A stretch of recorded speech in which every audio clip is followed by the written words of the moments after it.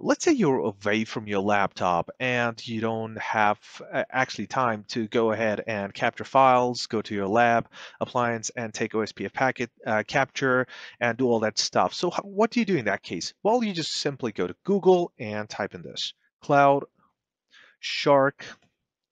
and then whichever packet capture you want. So you can say, let's say SSL, right? Because I'm going to talk about SSL after this. All right, so CloudShark SSL, and that's it, the very first link. You click on it, and it'll give you a packet capture for SSL. Great, isn't it? Now, you can also download this file. That's also another great feature about it. So you can go to this website and get a ready-made packet capture from there. Now, another thing that I wanted to, before I jump onto the second thing, first things first, fetch packet captures for SSL, DNS, DHCP, OSPF, and all sorts of stuff. Not everything, but a lot of stuff, right? So I can go ahead and download this file as well. Well, for that, you'll have to click on this export button and you'll have a download option right there. Or if you want to examine the packets, you can examine them right here. For example, I click on packet number 1. You see it has the same thing, the packet timeline, and then the details of the packets, and then you have the bytes section as well on this side, right? So I'm just going to go ahead and export and download the file. I'm going to click on that. Download the original file, download file.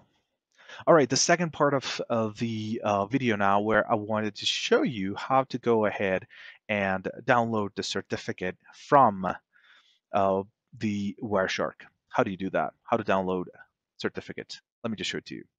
All right, so I just clicked on it and it's about to complete. Come on, come on, come on. Go for it. Okay. Okay, we know it's about SSL TLS, right? So we have a SYN, SYNAC, ACK. Let me just highlight these packets as well. So first the handshake, TCP handshake, SYN, SYNAC, and then ACK, the third one, right?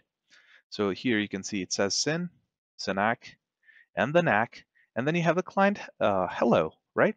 Okay, so far so good. And then the server acknowledges the client hello, but it doesn't stop there. The server also sends these three things: the server hello, certificate, and the server hello done, right? And I am interested in this particular part. Okay, let's check it out. Let's click on this packet, packet number 6. And I click on it. I go to this particular part right here.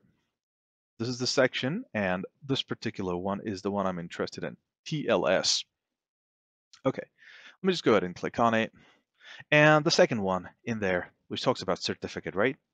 And let me just expand that. Handshake protocol is certificate, and this is the handshake type, which is 11. Okay, that's good. Expand certificates, and then you have this part right here, which says certificate and some weird stuff in here. What do? Just right-click on it.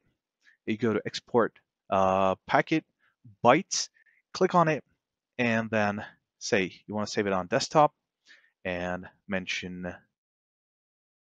what do you want to save it as? I want to save it as, I want to save it as test SSL dot CRT, because this is going to be my certificate, right, that I just downloaded.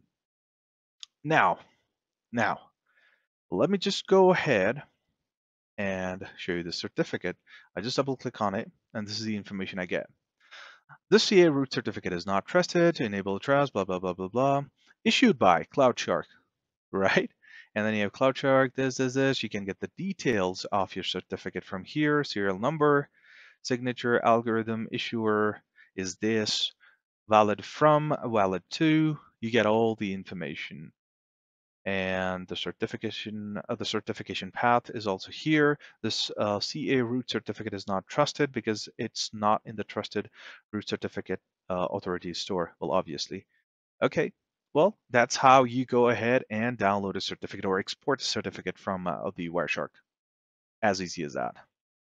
I hope that was helpful, and yeah, well, thank you so much. You guys have a great day ahead. Goodbye.